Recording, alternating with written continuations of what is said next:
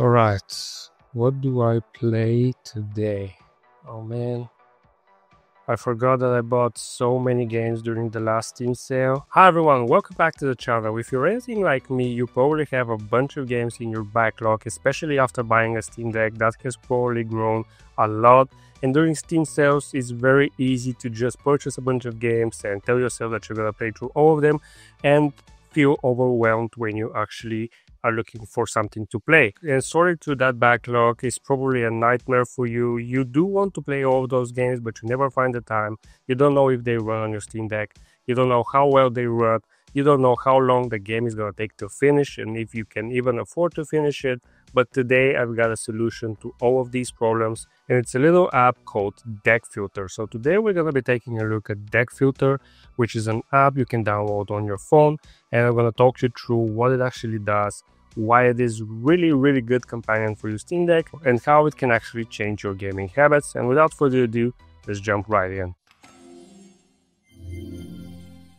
So what exactly is DeckFilter? DeckFilter is a mobile companion app designed specifically for Steam Deck users, and it's available on Android and iOS and gives you a deep filtering tools to better browse and sort through your game collection, which is way beyond what the Steam Deck interface offers. For example, after syncing my library, I can go into and filter by very specific things. So if I click this button here, I can filter by time to beat, I can filter by specific tags, compatibility, ProtonDB, release date, Steam reviews, pretty much everything that you ever need to filter through. So let's break down the features that make DeckFilter such a powerhouse. So you want a quick game to finish over the weekend, you can filter by playtime. If you go over here, time to beat, and then we can just say tiny, set 0 to 2 hours, and we can just show 167 games. Now this time is estimated through a website called How Long to Beat, and this is actually also a mod that you can download on your Steam Deck, but you have it integrated here in this app, and you can just sort through all of these games that you might have, and it will tell you how long it will take the story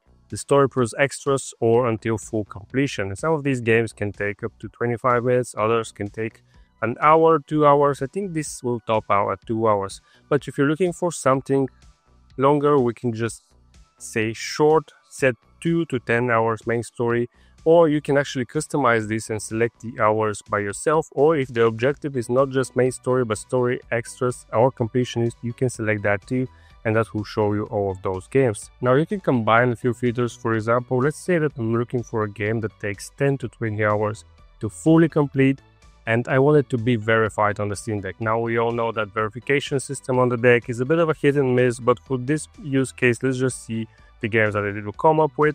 And of course, I have Fish in my library, which is one of the best games. I'm kidding, of course. But this will show some games that you didn't even know are in your library. Games like free-to-play games that were added at one point to your library, whether you wanted it or not. But you were able to see specifically games that have been deck verified, that take 10 to 20 hours to complete. Now let's just get rid of this one. Now if you want to choose Steam Deck compatibility and just show all of the Steam Deck games that are unverified, but we select the ProtonDB option, and here you can click on Platinum, Gold, Silver, for example, click Submit, and this will show 138 games that are showing up as incompatible through Valve's Steam Deck verification system. However, on ProtonDB they will show up as Silver, Gold, Platinum, etc. ProtonDB is basically a website where users can share how a game runs through the Proton layer, either on Linux or on Steam Deck. You can click on any game, and you can just click on ProtonDB, and that will take you to the page for that specific game. And here you can see users reporting how the game ran. Sometimes a lot of users will share tips on how to actually run the game, which Proton layer and which Proton version worked best for them. So we can go right back, and this is the website I was talking about, How Long to Beat. You can click that, and that will take you to that website as well. And this website will give you a lot more information on exactly why it takes so long to beat, what takes so long to beat, some guides on how to complete achievements, interactive maps, and pretty much everything you might need to fully complete the game, if that's your sort of thing. If we go back, there are a couple of different websites you can see here. We have Steam Guys, PC Gaming Wiki, SteamDB, SteamBase, Steam Charts. These are all sites full of information such as how many people are currently playing the game, what the reviews are like. But if you're not interested in any of that, something else that you can do is you can open a game and you can go to game settings here at the bottom, and this will open ShareDeck. Now ShareDeck is a website where people can upload their configuration on how they run the game on Steam Deck, and they will offer you the graphics preset and how to set a frame rate limit, how to set graphics so that you'll be able to run it on your Steam Deck. And this will also say an estimated battery life. Now these are user submitted reports, so some of them may vary. For some games it might be more than one report. Some games might not even have a report at all, but this will give you a pretty good idea of how a game runs on the Steam Deck, and you don't have to waste your time watching my videos. You can just open this up or open ProtonDB, and you'll be able to see all the information about how a game might run on the Steam Deck. Now this app does have other features as well, not just filtering. For example, you can click this button here and this will give you a random game that you can play, and this might be a way for you to explore games in your library that you never thought you wanted to play. If you're not sure what you want to play, you can just click that button and every time it will give you a random game. What else you can do here is that you can filter what you want to see. For example, we don't want to see ProtonDB tier, we don't want to see time to beat, we just want to see Steam Deck compatibility, and this will get rid of most of the icons here on the left. I personally just like to turn everything on so I can see at a glimpse everything that I need as an information. Now in Bookmarks, you can bookmark specific games. So for example, if I go to library, you go to Insurgency, I click on this bookmark here, it has been bookmarked, and I go to Bookmarks, this will show this specific game. You can of course go to your wish list. You have to sync it the first time you use it, and in order to actually get all this information on this app, you have to have your Steam profile public, and you have to have your games in your Steam profile set to public so that it can read that. This is a one-time thing. When you first launch the app, it will take some time to sync up, but once it's synced up, all this information will be available. And that is pretty much it. Now there is a roadmap on what features will become available, what has been done so far, and there are a lot of upcoming features from this developer. And now the things I like about it is that it's super fast and responsive. There's a lot of deep filtering options.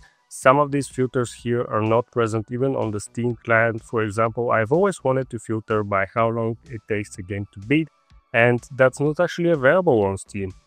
This one pulls data from trusted sources and a lot of websites. It has a great mobile UI, and the dev is very active, and it has a big roadmap with a lot of features. Now, all that being said, this is a paid app. And I think that's actually a good thing. There are no ads, there's no in-app purchases, you don't have to pay to see your own library or to sort by different filters, and I think this is great. Some of you might be apprehensive about a paid app that might do things that you don't really necessarily need, but I think it's a very good thing that it is a paid app because it's pretty much supporting the Steam Deck community, and it just works. Now, if you're serious about your Steam Deck library, or even if you're just overwhelmed with too many choices, I think DeckFilter is honestly worth the $5. It's now part of my regular routine. Sometimes when I'm not sure what game to review, I check it out, and anytime I want to find something quick to play or something that runs perfectly on the deck, I reach for this app. Sometimes when I'm doing a review on the game, or if I'm being contacted by a developer of a game that's previously come out, I do have to check this app to see if the game can even run on the Steam Deck so that I can accept it for review. And this has become part of my daily routine, and I cannot recommend it more. It's a really fantastic app. That's going to be it. A bit of a different video, first time reviewing an actual app. This has not been sponsored. This is not an ad. This is something that I purchased myself, and I'm using it daily. This is why I wanted to review it. I wouldn't really show you something that I'm not using myself. So I hope that this video is helpful and that you guys might want to check out this app. I think it really will help with your Steam Deck experience. But that's going to be it for this one. Thank you guys for checking it out. If you do want to see more Steam Deck content, don't forget to subscribe and hit that bell notification so you never miss an upload. And I'll see you guys in the next video.